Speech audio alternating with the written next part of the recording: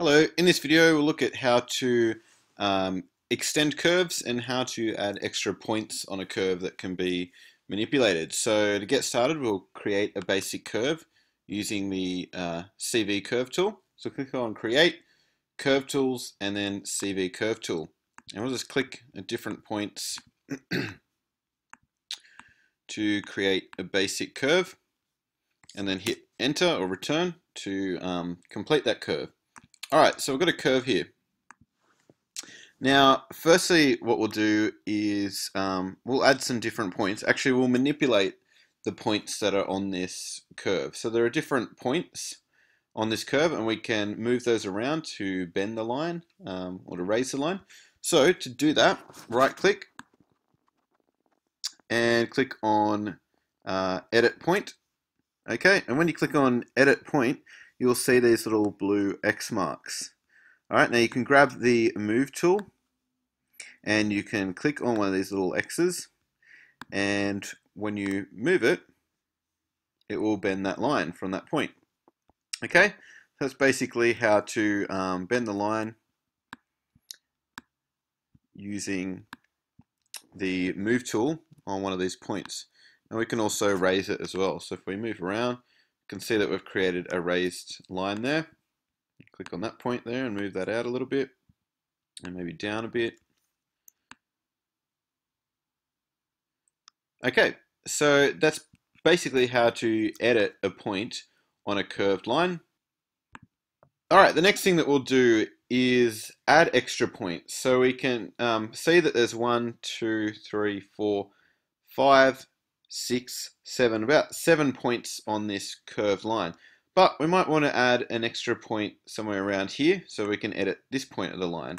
So what you can do with the line being selected, make sure you're in the modeling menu or surfaces menu, depending on which version of Maya you have. Click on curves and then click on insert knot.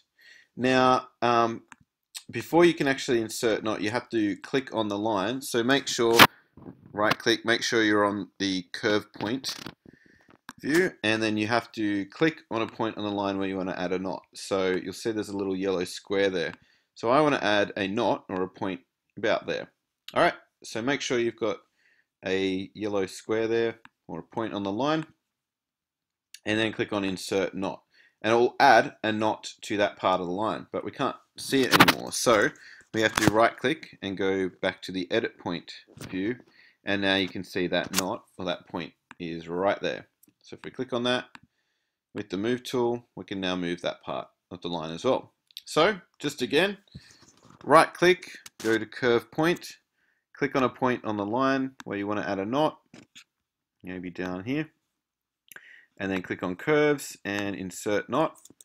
Go back to edit point by right clicking, click on the knot, and then you can manipulate that.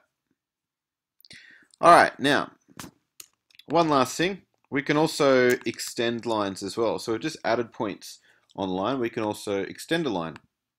So I'll just click at the end of this line here on that knot and click on curves and click on extend and then extend curve. Now hold on, I'm actually in the wrong view. So right click on that line and go to curve point, select the line. Oh, sorry, right click and go to object mode.